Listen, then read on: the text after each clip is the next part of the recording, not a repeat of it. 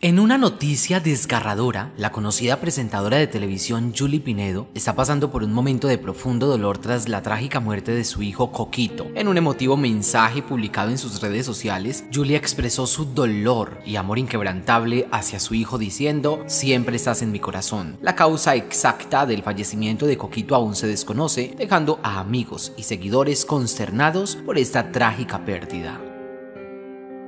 La experimentada comunicadora, quien ha continuado su carrera como conductora en la radio después de haber consolidado su fama en la pantalla chica, ha encontrado en sus seguidores un apoyo inquebrantable durante este momento de inmenso dolor. En una emotiva muestra de amor y despedida, July compartió: "Coquito, siempre te amaré. Te amo, Coquito. Para mí siempre serán mis 4 tesoros. Imaginaré que siempre vamos a correr, vamos a entrenar, vamos al cine, vamos a comer. Seguirás conmigo, mi tesoro bello, porque siempre estás en mi corazón". Esas palabras reflejan el inmenso amor y la conexión eterna entre madre e hijo. July continuó su mensaje con una declaración de amor: "Por siempre juntos, mi Coquito bello. Te amo. De otra manera no soporta mi corazón". Este emotivo párrafo captura la profundidad del dolor que está experimentando la inmensa pérdida que ha sufrido. La causa del trágico fallecimiento de Coquito sigue siendo un misterio en este momento desgarrador. Sin embargo, el apoyo y las palabras de fortaleza de algunos de sus seguidores son un bálsamo para July Pinedo. En respuesta a la noticia, uno de ellos expresó: "No hay nombre para la pérdida tan grande. Mucha fortaleza para ti y tu familia. Tu Coquito siempre estará contigo", mostrando la solidaridad y empatía que la comunidad ha compartido con la presentadora. Otro internauta escribió: "Te abrazo con mi corazón en un dolor incomparable. Besos", demostrando una vez más el apoyo y el cariño que le brindan.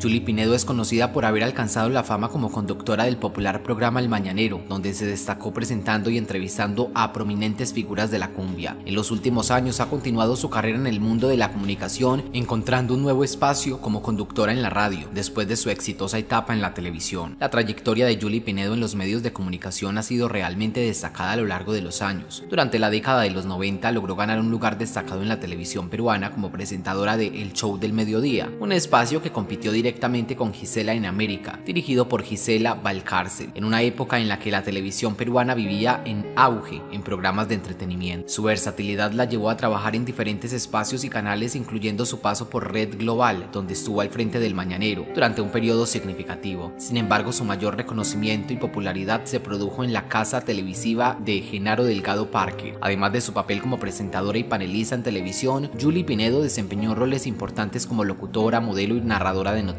Trabajó en varias emisiones de radio como Radio Atlántida en los programas Música Instrumental en Atlántida FM, Radio Loreto en El Encanto de la Noche y Radio América como narradora de micronoticieros.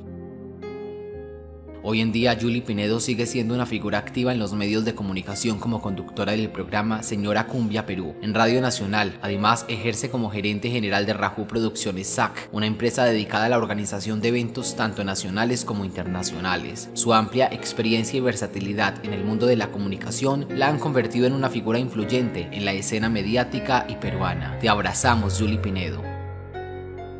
¿Y tú, qué opinas? Déjanoslo saber en los comentarios.